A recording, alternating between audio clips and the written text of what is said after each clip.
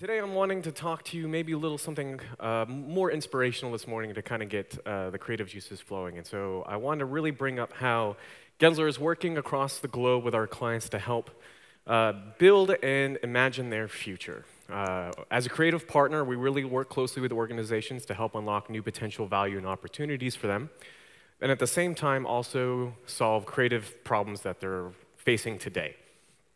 That's why this year, and through our experience with all of this, we've realized that when our clients thrive, so do the cities that they live in. So that's why this year's design forecast is focused on the shaping the future of cities. We'll be diving deep into our Gensler Research Institute information today to really see how the role of how design plays in creating places where people live, work, and play across the globe. Now, at Gensler, research fuels our creativity and inspirational spirit. That's why in 2009 we founded the Gensler Research Institute, which essentially is a way for us to explore the intersection of design, business, and behavior in the pursuit of solutions that improve the built environment and enhance the human experience. With how much work we do with all of our clients, we have a plethora of information that we can pull from across all of our projects, and we end up publishing this information every year, so you can go to gensler.com to learn more, but we're going to be tapping into some of this today. Now, with all this research, of course, can't be done with our diverse amount of talent that we have. We have over 6,000 people working globally that speak more than 80 different languages, that originate from more than 90 different countries, and have graduated from more than 1,000 different universities. That is a massive amount of talent that we have, and it's one of our key reasons why we're so successful, along with our global reach and local impact that this drives. We have 48 offices around the world, and this is continuing to grow every year. Each office has a very unique feel to it that is representative of the city that it's in, and they have also deep ties to the local community as well. But at the same time, they all feel just a little bit like home and what we call Gensler. And yet, they can still tap into this full potential of the firm if they need to. We call this our one firm mentality. We can have up to 4 to 5 or even more offices working on a single project at a time.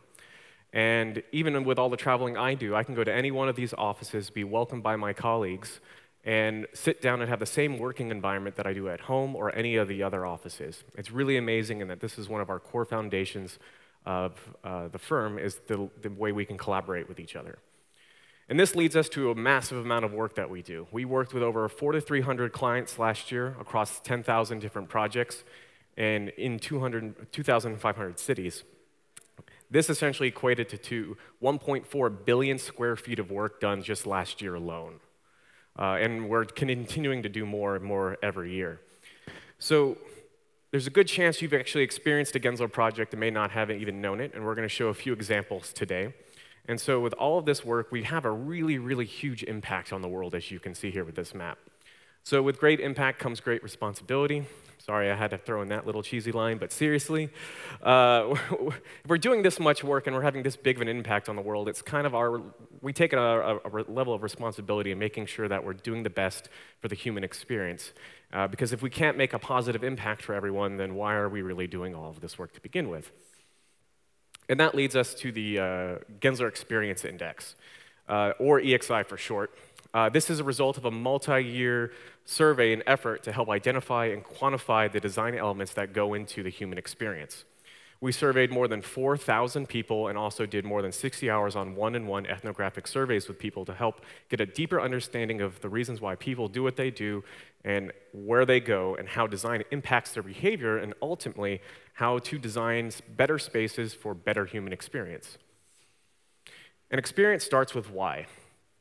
A fundamental element of designing for experience is understanding a person's intention and how it frames their experience through design. And there are a myriad of reasons that really play into this factor, but we really narrowed it down to 5 key modes of experience. We have task, social, discovery, entertainment, and aspiration. And we can take these 5 modes and we can wrap them around a framework of essentially how design drives experience. And that really comes down to the interactions we have, the expectations we have, and the actual space and the design of itself. Expectations pretty much are this precognition that you have before going somewhere that someone may have told you about or you've seen online or read about something. And the interactions are definitely what happens during your time at that space. So imagine the last time you had an interaction at a restaurant, for instance. If you got bad service, you may not want to go back. And then also think about the space. The actual design of this place plays a huge factor into the experience. So much so that we pretty much can equate a better design equals a better experience because users who rated a space's design as excellent rated having a 2 times better experience than those who didn't. And we really narrowed it down to 6 key design factors to have an exceptional experience in a space. Beauty, novelty, authenticity, clarity, inspiration, and a sense of welcome. You cannot have an exceptional space without pretty much all of these. I mean, just really think the last time you were somewhere that you really, really enjoyed, and you most likely experienced one, if not all of these. So looking at some of the future trends coming up, the biggest one that we've noticed is that single-use spaces are becoming obsolete. Retail is no longer about going and buying something. Offices really are no longer just a place where you work. And public spaces are really no longer these empty gaps and voids between buildings. Because pretty much today, everyone is doing everything everywhere. We have these little powerful computers in our pockets that pretty much open endless possibilities of what we can do. And we can see this here mainly by some of our survey data, that 64% of people who are going to retail do multiple activities, 94% of people who visit public spaces do multiple activities, and one of my favorites, 98% of us do non-work-related activities at work. I'm sure there's probably a business owner freaking out about that, but I'm going to tell you it's okay because this is actually really important. Because one of the other trends is that we need social spaces. And if you ignore this in your design, it will be at your own peril because we are very social creatures. And spaces that have the ability for us to interact and collaborate with each other have a much better likelihood of being recommended. There's even a higher satisfaction in the workplace with social. So looking at this, we can see that 65% of people who go to retail do it with their family and friends. 85% of people who visit public spaces do it with their family and friends. And about 49% of us like to socialize with our colleagues outside of the office. So social is extremely important in the design factor. And on top of that, technology also plays a huge role, but probably not in the way you think. Technology is actually more about the perception than the actual fundamental use that it brings to a space. People see it as a symbol of innovation when they visit a place. So if you're really wanting to impress someone, whether it be your clients or your employees, having the latest technology will drive that perception for you. And we can actually even see that here. There's a huge amount of gap, especially in the workplace. That is a 51% difference in experience level that is driven by just having the latest technology visible in the office. It's a huge amount of cost and savings there with that investment. And so all of this brings us to shaping the future of cities. We're taking a lot of this now into our practice and really evolving and looking at even more trends with the design forecast. Now, the design forecast actually has over 200 trends. We're only going to talk about a handful today because I only have about 28 minutes left. So we're going to just keep on moving. Working with design, we're seeing that there are about 5 global disruptors that really play into designing the future of cities. Demographic shifts being one. Millennials are playing a huge part into that. That's my generation. But also at the same time, baby boomers are retiring at an alarming rate. And what do we have to do with them? So the demographic shifts are changing the ground. There's technology-driven disruption. Self-driving cars are really going to change how we look at roads and our infrastructure in cities, along with looking at new services like these electric scooters. I don't know if anyone's seen those in cities yet. They're pretty popular in America right now. So those are also playing in a way of how people get around. There's also rapid urbanization. There is an astounding amount of people moving into cities day after day. About 85% of the global GDP now comes from urban areas. There's also climate change, which we'll talk about in a little bit. And then global volatility is essentially politics and economy. And we won't touch too much on that today. I think that's pretty self-explanatory. So at Gensler, we divide all of our work into 3 key sectors: work, lifestyle, and community. And within those sectors, we have about 40 to 48 different practice areas that we really key focus on. It's probably easier for me to tell you what we don't do, and that's pretty much residential.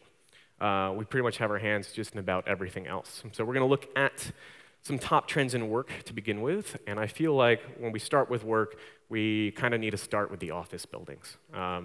That's a pretty key factor in a lot of our daily lives. Office buildings play a huge part, especially if you're working in a big corporation. And so we've got some trends up here, most notably that higher performing buildings equal higher returns, and even then higher performing buildings equal healthier employees, which then essentially create higher productivity because a healthy employee is going to work better and be more happy at work. And on top of that, we've got the multimodal experience here again that we can see trending over the past couple years, that mixed-use buildings have become extremely popular. Again, having a space that does more than just one thing is definitely becoming more and more important and relevant these days. And then on top of that, the brand of the corporation or the client we're working with has to really, really come through to help portray the experience for the employees. And so then with that, we're going to talk about a little tech company out in San Jose called NVIDIA. I'm sure most of you know that. I actually had the privilege of working on this project. This is their headquarters in San Jose, Santa Clara. And the question we got at Gensler from the CEO is, how do we make 2,500 people collaborate? And through a lot of extensive research, we pretty much came to the conclusion that you have to get as many employees on one floor as possible. It's staggering the amount of connections that are lost when you split employees by floors, and most importantly, when you split employees by different buildings. If you do by buildings, the collaboration pretty much goes to nothing. So the design for this new campus uses an iconic architectural expression to publicly showcase the innovation that is currently occurring at NVIDIA. The main entry exposes a lot of public collaboration spaces to the outside world, and actually draws employees and visitors through the inside of the building, which we'll take a look at here. The building is 500,000 square feet on 2 floors, and that's pretty big. The center of the building is what we call the heart, and this is where employees and visitors will actually come up through a central staircase, and all of the amenities and conference rooms are located here in the center as well to help drive people to have more collaboration. You might have a spontaneous bump in with a colleague that you haven't seen and spark a conversation that way. The floor plates are in the shape of a triangle, which also enhances the convergence of people and facilitating these spontaneous interactions, which was pretty much one of the key drivers that the CEO wanted to see. Unifying the large floor plate is this very structural, iconic triangular roof that pretty much symbolizes the company's identity, of course, the triangle being the basic building block of 3D. And its undulating form serves to help bring a human scale to everything, which we'll see soon. It's pretty much, we designed this to be efficient in every way through the use of space, energy, the environment, and cost, taking a cue from chip design that essentially focuses on how the connectivity of data and information flows across the chip. We did the same thing with the floor plate design and trying to maximize how people move through the space. The building was designed from the inside out, with the workplace being the key design factor driving the rest of the design. Natural daylight and fresh air is pretty much abundant. We have a massive amount of skylights, including a big one in the center of the heart to bring in as much daylight as possible. The work bars are 135 feet wide to pretty much ensure that they're never 65 feet from natural daylight in the space. Daylight is a huge factor when helping increase productivity in a workplace because people like more natural light than they do artificially. With this inside-out approach, the design of the building and the architecture attains this iconic presence in Silicon Valley to help maintain NVIDIA's culture and position as a pivotal driver in innovation in the region. So now, moving on, if we have to talk about the office building, we're going to talk about the offices themselves. And wow, that really got messed up with that font, didn't it?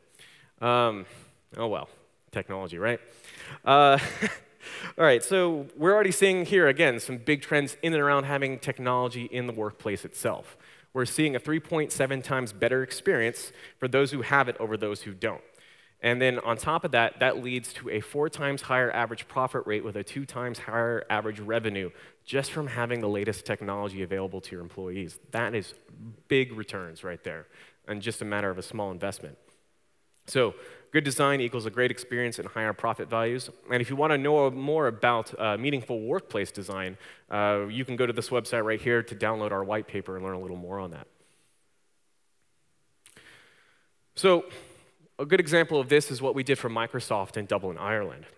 They wanted to have a new headquarters there that really had a design philosophy in order to help inspire the most creative solutions possible for their business.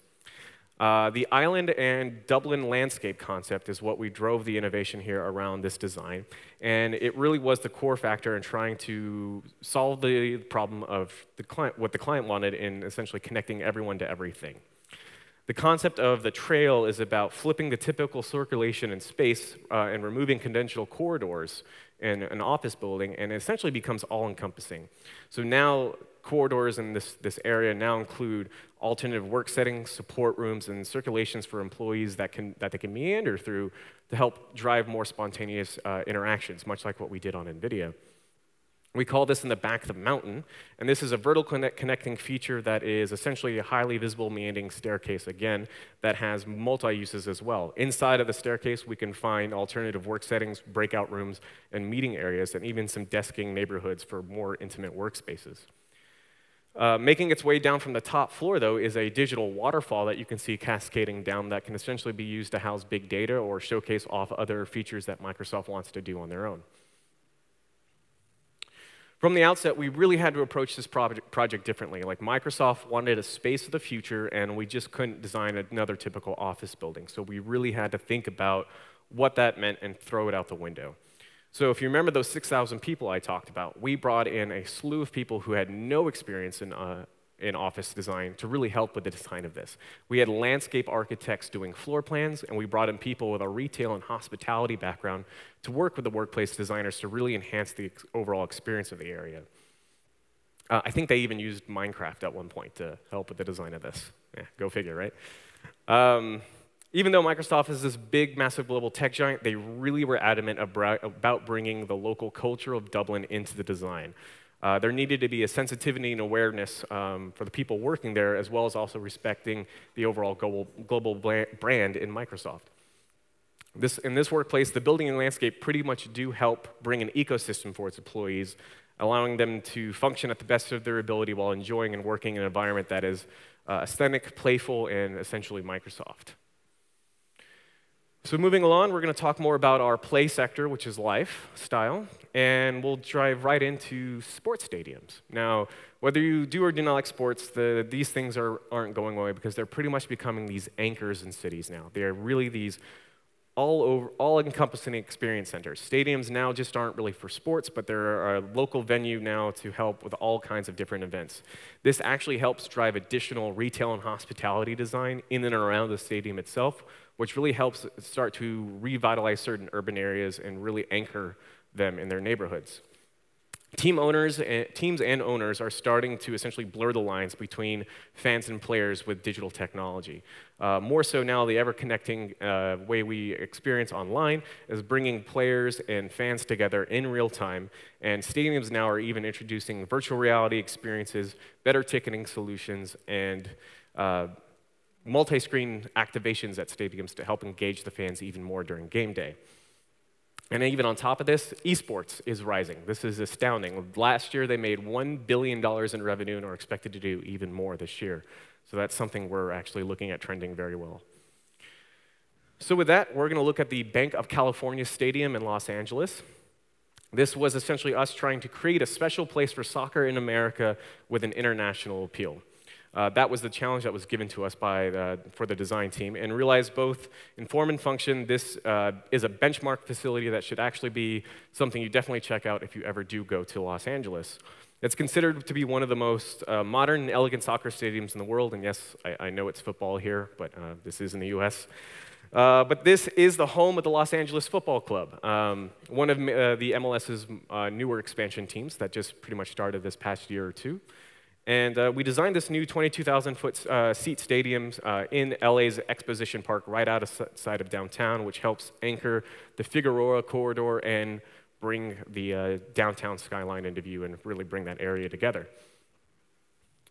So we really had an emphasis on the game day experience and really trying to capture a more personal relationship between the players and the fans. And so we definitely took a really extensive look at the European style of design for soccer stadiums and brought that to America. There are significant ancillary programs in the stadium that also include entertainment, retail, and additional dining opportunities, as well as being connected to nearby museums and the Southern California University campus.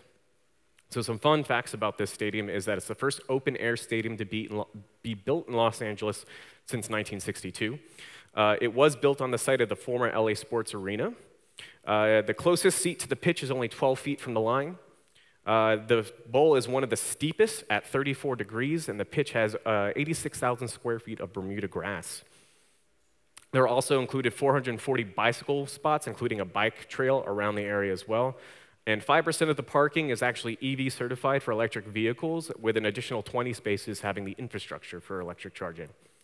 Essentially, this is set to create about 3,000 new full-time and part-time jobs over the next few years. We really wanted the stadium to be a place where fans can bring families, create new traditions, and really overlay their stories. A collective memory is really what we were looking for, because the city wants to make this an iconic place for themselves and to have LA's team. The LA Times calls this one of the most, or called this project the launching pad for the MLS construction boom. DC United and Minneapolis United have actually both opened stadiums since this one, and apparently each one could be arguably better than the other, but I might be a little biased on this one. So with all that, brand becomes a really, really important factor into experience as well. Never underestimate the power of a good brand. Great brands connect with their users on an emotional level, and in an increasingly saturated market these days, brands should create seamless user experiences to help unify their brand and define, inspire, and engage their consumers. More than half of consumers think that less than half of brands create content that resonates as authentic, but 86%, because 86% of people think that authenticity is a key factor when deciding what brands to support. And here we are seeing the multimodal experience again coming into play, because people who rate their experiences significantly higher in places are more likely to recommend that place as their favorite, and branding plays a huge part into that experience because it helps define who that company is, essentially, or what that space is. And then we're starting to see the rise of something called micro-brands. Now, I don't make these terms up, I just do the research, but micro-brands are these small, recognized brands that are really in specific geographic locations or niche markets. And through the internet, we're starting to see an explosion of them because the new trends and being able to use social media to get brands out there are playing more and more into that role.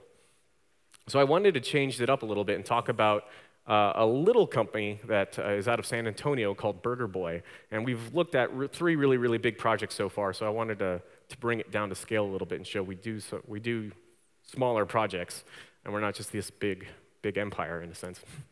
But exploring on their legacy and drawing up from nostalgia, the original Burger Boy, this is a new prototype that brings their iconic burger brand into the new century for a new generation to enjoy. This new prototype is a comprehensive package that we did of base building architecture, interior design, and overall branding. Serving their beloved burgers since 1985, and actually their family was the original founder of Burger King. They sold their brand off to that, I think, a little previously before this. Burger Boy has a very loyal following in San Antonio, and in a sense has a very big nostalgia for San Antonio. While serving as a source of inspiration, the new design reinterprets their iconic elements in a new, modern, fresh way. The recognizable A-frame from their original designs helps now create a more open and bright jewel box dining experience. And the architecture is also very noticeable, including their branding colors of the blue, orange, and white, including also their big mascot on the side of the building. The new iconography of burgers, fries, and their famous orange freeze drink help communicate the brand in a new, refreshing way. And there's also an even dedicated selfie wall to help engage consumers on social media with the brand as well.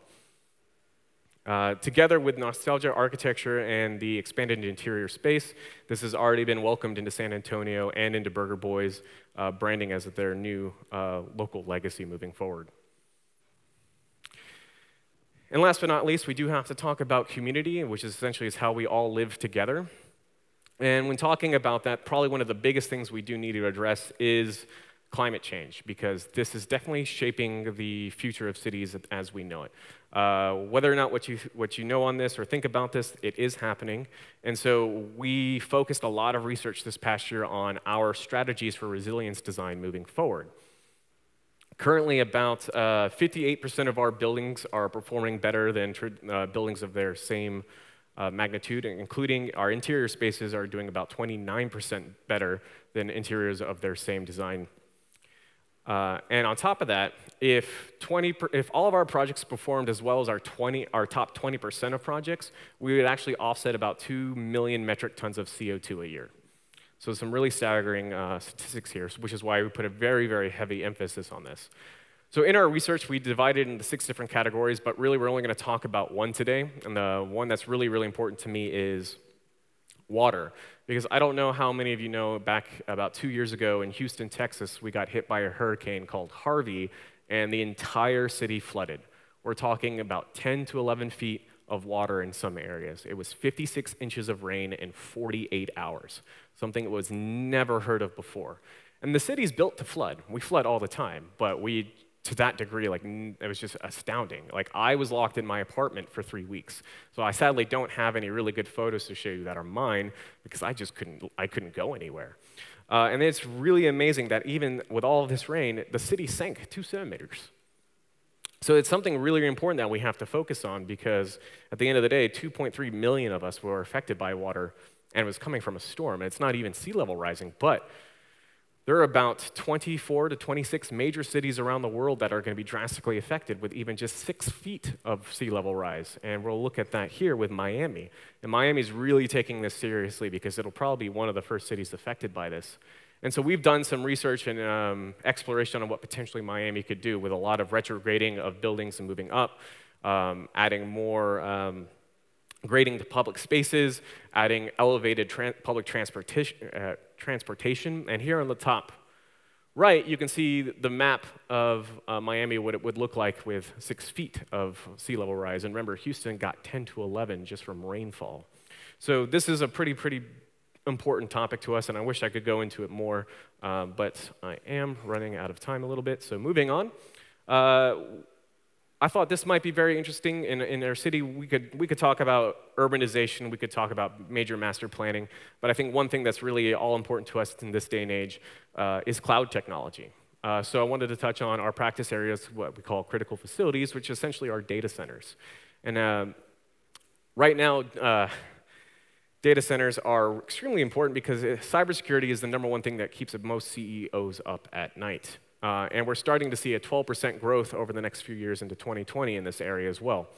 But on top of that, we're really having to build and integrate data centers into neighborhoods, because we're seeing a shift on the retail side, starting to use a lot of abandoned properties, a lot of abandoned retail spaces, and having them being converted into data centers themselves. So one of our top projects here that we've done was the CPIC Chengdu data center in China. And this was designed for the China Pacific Insurance Company. This is a 188,000 square feet project. And it is comprised of a cube-shaped structure with a rectangular cutout voids that essentially create an office tower and an amenity space, the data center itself, and underground parking for the neighborhood.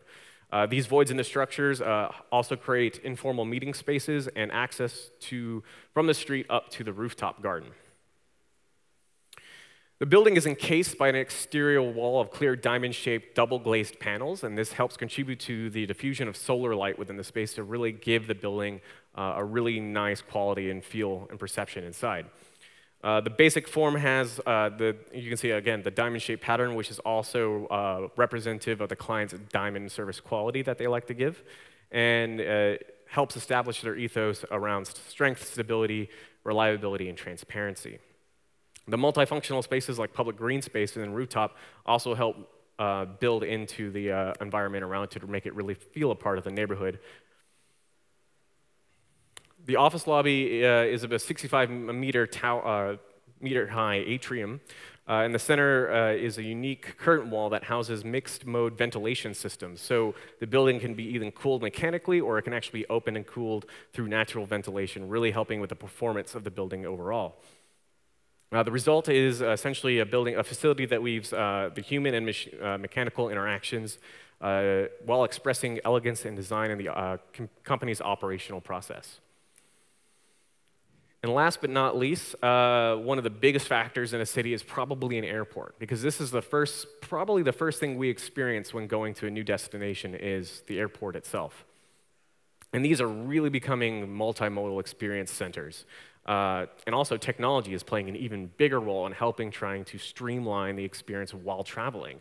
Companies and airports now are looking to really connect all the points and make it as seamless as possible from point A to point B. With that in mind, there's even another level of hospitality coming through airports as well because of this, and we're starting to treat airports as cities themselves because we end up actually spending a lot of time here. So with that, we're going to look at the Incheon International T2 terminal in Korea, which was a huge project that we collaborated with Harim Architects on. And this helps, we help design and create a very calm, refreshing, and building that helps entertain and excites passengers while encouraging them to engage in the Korean culture. Created with the passenger connectivity in mind, there's multiple ways to get here, from public transportation between buses, cars, taxis, and trains. And also, we helped really reduce transitions between connecting flights as well. Now, when designing this 4 million square foot terminal, we asked how large can an airport design become to feel like a community rather than just simply a shopping mall with airplanes tacked onto the side of it? And how would we design it to help reflect Korean traditions? And how do we incorporate parks and recreational areas to really offset and augment the use of the retail spaces? So the team approached this with a conceptual design focusing on creating essential structural shapes which interpreted the curving and intertwining of wings, so we get these really nice flowing motions. And this helps create smooth surfaces that relate specifically to passenger areas below, using the geometry to define specific areas for dining, entertainment, shopping, circulation, and passenger processing. Pretty much this is help create cultural experiences unique to Korea, designed specifically to reduce passenger stress, enhance passenger convenience, and overall create delight. These areas exchange allow passengers to remove themselves and really experience a lot of art, culture, music, and the splendors of Korea, creating a series of amenities and experience well beyond the typical boutique and retail. There are actually museum, live performing areas, distinct dining experiences, spas, yogas, meditation, and exercise functions as well in this airport. So overall, that is a really brief look at how we're designing the futures of cities, but I really do recommend all of you go to our website and check out the rest of the design forecast and some of our other publications, because really we did about 200 of these. So definitely take a look, and thank you so much. Yeah.